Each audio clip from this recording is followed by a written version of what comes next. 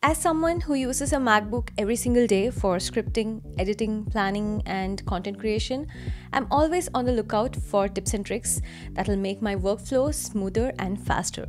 In today's video, I'm sharing 12 incredibly useful MacBook tips and features, a mix of fresh updates and underrated tools that every Mac user should know about. And I've upgraded my desk setup to this sleek new Desky sit stand setup.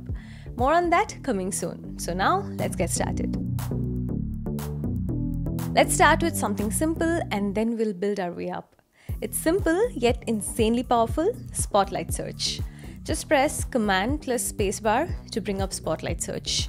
You may already use it to search and open an app like this. But did you know that you can directly type in a website and it'll open it up directly in your default browser? You can check the weather, do quick math, or even convert currencies. Two of my favorites: Spotlight even understands natural language. So I can type something like photos from January 2025 and it'll show up all my pictures from January. Or I can type something like lunch with Gautam next Friday at 2 p.m. and it'll automatically open that event in the calendar for me. It's honestly one of the fastest way to get things done on your Mac without breaking your workflow. If you're not already using it daily, start now. If you're into multitasking or working with two apps side by side, this one's a must. Just hover over the green button at the top left corner of any window and you will see the option like tile window to left of the screen or right of the screen. Click one and the macOS will neatly snap that window to one half of the screen. Then just select a second app for the other half. Perfect for writing while researching, editing videos while referring to a script, or even watching YouTube while pretending to be productive. And yes, it works beautifully on external displays too. But before we dive into more tips, I want to take a minute to thank Desky for sponsoring this part of the video.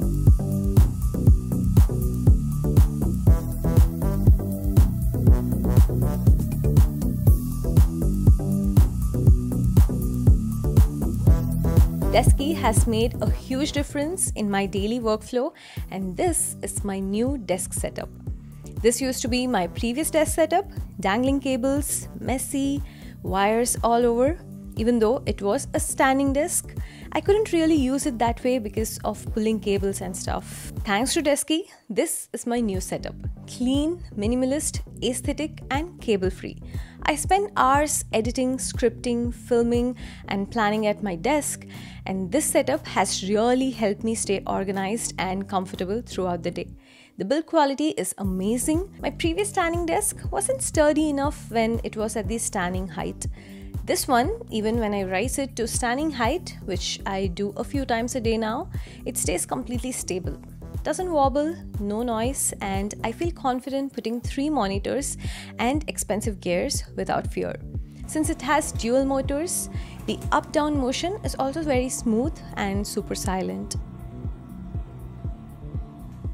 Another big plus for the Desky Desk, it's a modular system where you can pick and select the legs, the tabletop, the accessories, and cable management as per your liking. I got the walnut hardwood tabletop, 72 inches by 30 inches. It's large enough to easily hold 3 monitors. If there is one accessory I would highly recommend it would be the cable management. It sits underneath the tabletop and hides all my cables nicely. This is before and this is after.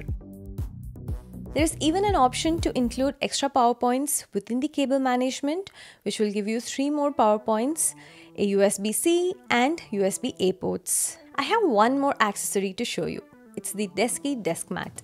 I use the Apple keyboard and Apple trackpad and a Logitech mouse. This mat doubles as a mouse pad for my Logitech MX Master Mouse, providing a smooth surface for my mouse and protecting my desk from any scratches or damage.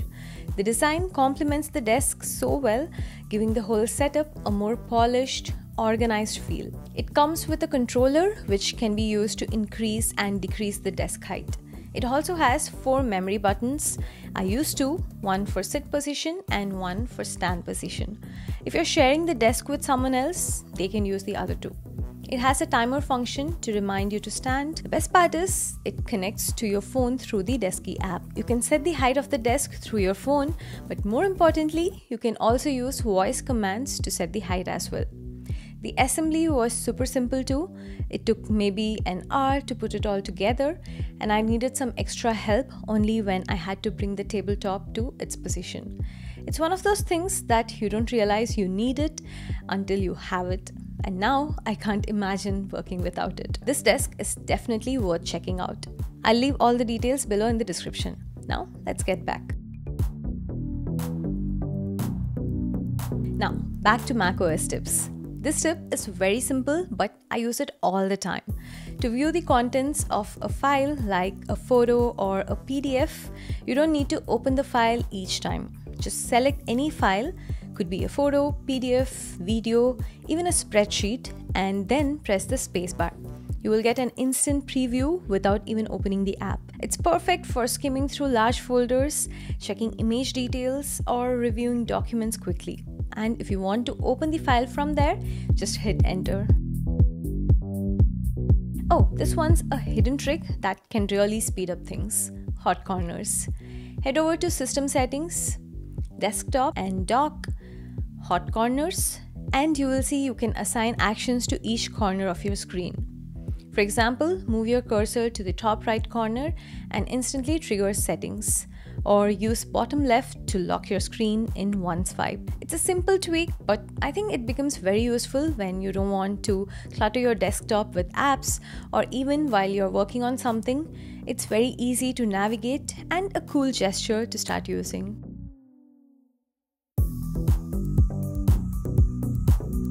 I take a lot of screenshots on a daily basis. I used to use Command plus spacebar, type screenshot, and then take a screenshot.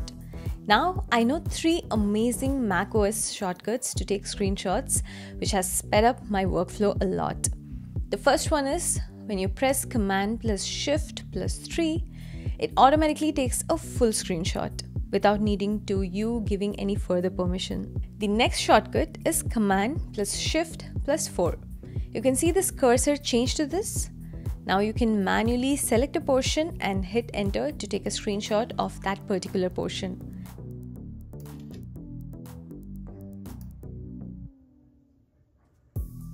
The next shortcut is Command plus Shift plus 5. This opens up a full screenshot toolbar with more options.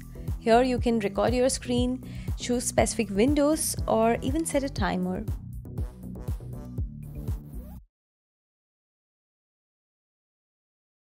Once you capture your screenshot shows up in this corner. Click to edit, annotate, or you can also share it instantly.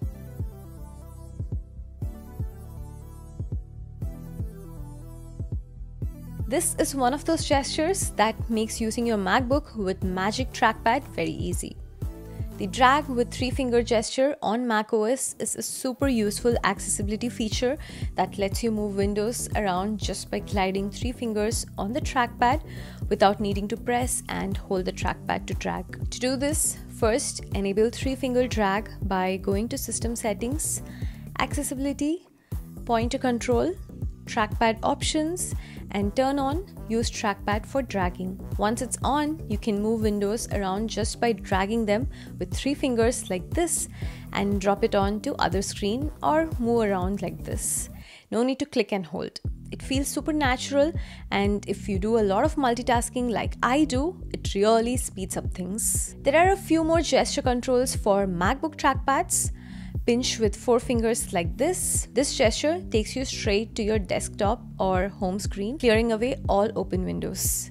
Similarly, if you reverse the pinch or spread 4 fingers apart, this brings you right back to the app you were working on. It's such a smooth way to quickly switch focus, perfect for content creators, students, or anyone juggling multiple apps.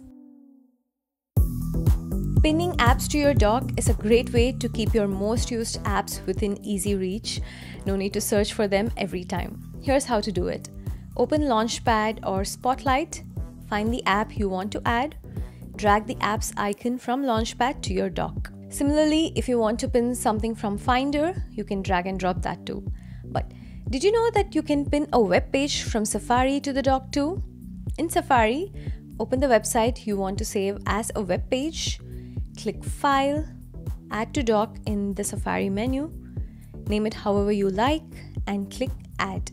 I personally keep Safari Mail and my go-to productivity apps right on the deck for easy access. Mission Control is a built-in feature on your Mac that provides an overview of all your open windows and desktop. It allows you to quickly see everything running on your Mac, making it easier to switch between apps or organize your workspace.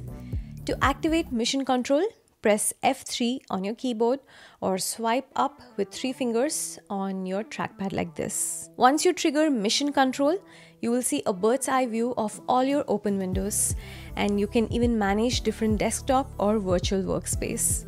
This is especially useful if you're juggling between multiple apps or tasks like editing a video while keeping your notes and research open. If your desktop quickly becomes a cluttered mess of files like this, don't worry, macOS has a neat solution called Stacks. This feature automatically organizes your files into neat, tidy groups by type, such as documents, images, PDFs, and more. To enable Stacks, right-click anywhere on your desktop, select Use Stacks. Once you do this, your files will be grouped by their type, making it easier to find what you need without having to sift through a mess of icons. Cool, isn't it? If you prefer speaking over typing, dictation is a quick and convenient feature on your Mac. You can dictate your thoughts and your Mac will transcribe them into text in any app that allows text input. To enable dictation on your MacBook, press the microphone key F5 if available, or click the function key twice. Now start speaking, it'll automatically transcribe your speech into text. This is a huge productivity booster. Similarly, if you press the function key once, you will get the smiley tab and a range of smileys that you can choose from.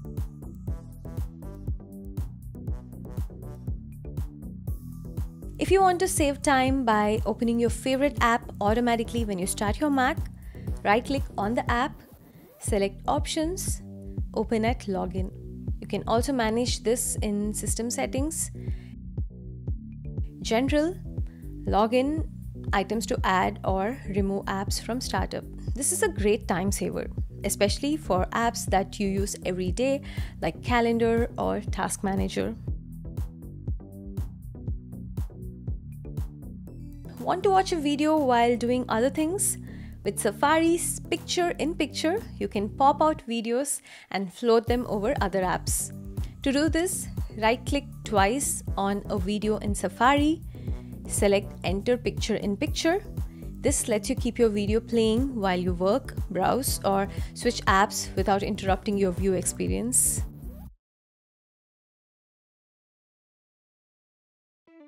And that's a wrap. I hope these shortcuts and features help streamline your workflow and make your Mac experience even better, and these tips will definitely level up your daily tasks.